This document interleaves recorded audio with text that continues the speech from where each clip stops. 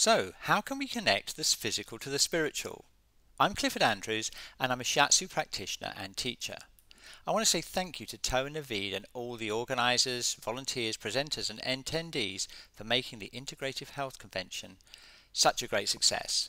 So is it possible to tune into different levels of our being, and why would we want to do that anyway? Oh, and by the way, what would our world be like if Rene Descartes had been more in tune with his chakras? So let's explore our perception of the physical, emotional, mental and spiritual levels. Let's find out if modern medicine is normal, discover what Ki is and why it's important, and go crazy and reboot Western civilization. Let's list 3-point practical guide to getting in touch with the levels, and let's dream of a vision of the future of health. Okay, so just do this exercise. Let's just close our eyes. Now, can you think of someone who you remember mostly on a spiritual level? Anyone else that you remember mainly on a mental or thought level? Anyone else that you might think of or remember mainly on an emotional level? And then finally, anyone that you remember mainly on a physical level. Now open your eyes. Maybe your 4 memory images look something like this. Okay, so what is Qi? Well, it's the foundation of traditional Chinese medicine, that's TCM. It's difficult to translate. It does not mean just energy. In the character are images of steam and rice. What this means is it means that body, mind and spirit are fundamentally connected. Now why is it so difficult to translate? Well, Rene Descartes was unknown in China, so they had no mind-body split in TCM. It's hard for us to understand that at a fundamental level. TCM is a sophisticated technology that connects and works at all levels. I love my work as a Shiatsu practitioner. I get to work in a clean, clear, quiet room. I have no equipment or tools except my hands and my body. I work on my physical and spiritual practice when I'm treating. I channel 5,000 years of accumulated wisdom, and I experience miracles happening every day. Some of them are very small and some of them are bigger. Look what we've done in our community. All we've got is 2 small rooms and a rented teaching venue. We've had hundreds of students go through our schools over 30 years. We have seen hundreds of thousands of treatments by students and therapists being practiced in our community. We've got graduates in hospice care in schools and in GP surgeries.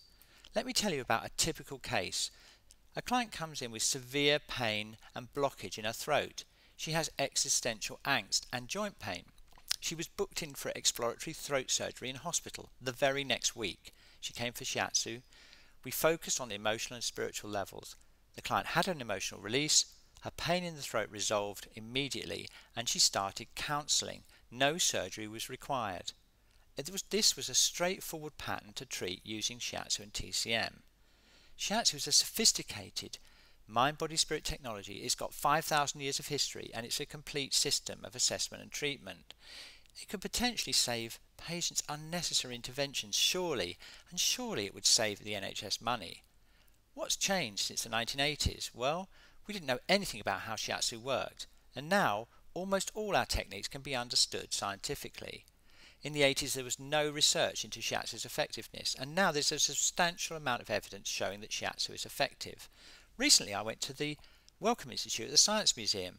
I looked at 5,000 years of the history of medicine, and I thought, is Western medicine unusual? Is the way that we think about things unusual?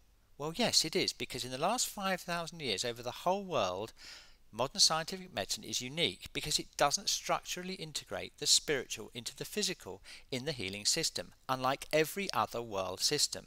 Now, of course, doctors do connect on different levels because they're humans, but modern medicine is unique because it doesn't structurally connect it in the system.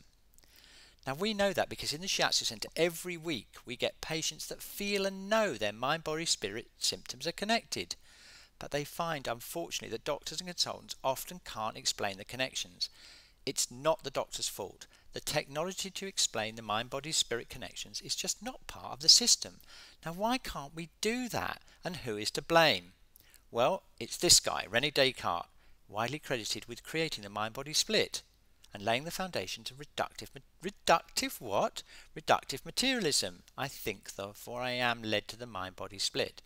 Basically, it means that the body and mind are considered to be made up of matter and to operate like a machine, and they can best be understood by understanding the functioning of ever smaller basic components, the reductive bit. Now, reductive materialism was abandoned in the 1920s in physics because of the quantum revolution. They found out that consciousness is part of the deep fabric of the universe. In the Copenhagen interpretation, some of the smartest scientists got together in 1927 and they all agreed that materialism was dead, but it often still forms our common sense view of the world. But what is human life really like? Reductive materialism gives us a very limited view, the one on the right. And modern medicine is often miraculously effective at fixing the human machine, but we all know that humans are much, much more than machines. Also, a reductive approach has led to specialization. We specialize the spirit with the priest, the mind with the psychiatrist, the emotions with the psychotherapist, and the agony aunts, of course, and the body with physical medicine. Now, is that really a problem? Yes, says Stephen Porges' polyvagal theory, the mind-body split has prevented collaborative research in psychotherapy and neurophysiology. That's a shame. Yes, says Peter Russell, the mind-body split has led to consciousness itself being considered a problematic concept. Yes, says James Oshman, Energy Medicine, the Scientific Basis, the mind-body split has led to much research into energy medicine not being recognised and cited, and the researchers being marginalised. Yes, says Pat Ogden, Sensorimotor Psychotherapy, the mind-body split has held back psychotherapy from developing a somatic approach. We think yes because the biggest health crisis on the planet is a mind-body split problem. Anxiety and depression are the biggest cause of lost days at work, according to the World Health Organization. So what is our mission? We need to travel back to 1637. That's the year he published his book. Get Rene to tune into his chakras and hopefully reboot Western civilization. What are the chakras, you may ask? Well, they're a symbolic and metaphoric system linking the physical to the spiritual, so they'll be very useful for our uses here. They're a subjective experience of our nervous system and other mind-body processes. So how are we going to do that? We need a time machine. Can anyone help? Yes, the doctor. How are we all going to get inside? No problem, because it's bigger on the inside than on the outside.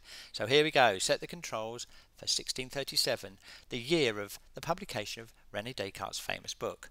Here we go. We're going back. We've arrived in 1637. But where is Rene? Oh, wait a minute. I can hear a Skype call coming in. Hi, Rene. Are you there? Bonjour, Cliff, mesdames et messieurs. Comment ça va? Oh dear, we can't hear. He's in French, isn't it? Okay, Google Translate. Hey, Cliff. Oh, hi, Rene. We are from 400 years in the future. How are you today? I'm good, thank you. From the future? Oh, cool. Big year for you, Rene. Love the book, Discourse on Method and Meditations. Oh, good to hear. How are cells holding up 400 years in the future? Yep, good, Rene. It's probably the most famous book on philosophy in the world ever. Oh, awesome. That is great news. We do have a problem though, Rene. The whole I think therefore I am thing, it's not working out so well. Really sorry about that. In fact, you're widely credited with creating the mind-body split in Western thought and laying the foundations of reductive materialism. This has contributed to a crisis which includes modern medicine and led to existential alienation on a planetary scale. Oh no, what a downer. Is there anything I can do about that? Yes, Rene, check out these chakras. They are a symbolic and metaphoric system, linking the physical to the spiritual, easy to locate and understand, and they'll give you a subjective experience of our nervous system and other functions. And here they are. Now look, Rene dude, you're way too fixated on the think chakra. Just look at that list. Can't you try another one? I feel therefore I am? That is kind of cool. I love therefore I am. I could get used to that. Hey, great to meet you guys. I see what I can do for you. Thanks for the feedback. Let's just dream. Let's just imagine that Rene makes some changes and we can reboot our timeline. Let's imagine a less mechanistic, materialist world. What might happen? Maybe yoga and tai chi and qigong could be taught in schools. Maybe personal exploration and practice could become a requirement of medical school.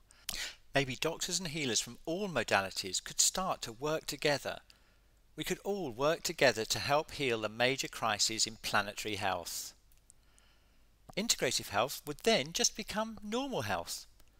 And you just watching this video is part of the solution.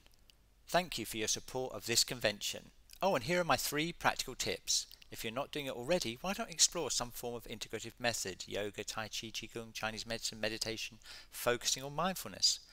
Next time you listen, contact or look at your patient, experience an awareness of how you're connecting. What level or levels is it?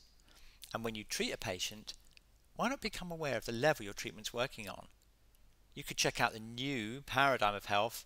Well, there's polyvagal theory, very interesting, or there's TCM that can start to explain connections in the body-mind. So thank you very much for watching this video, and you can always contact me at cliff@cliffordandrews.com. Thank you.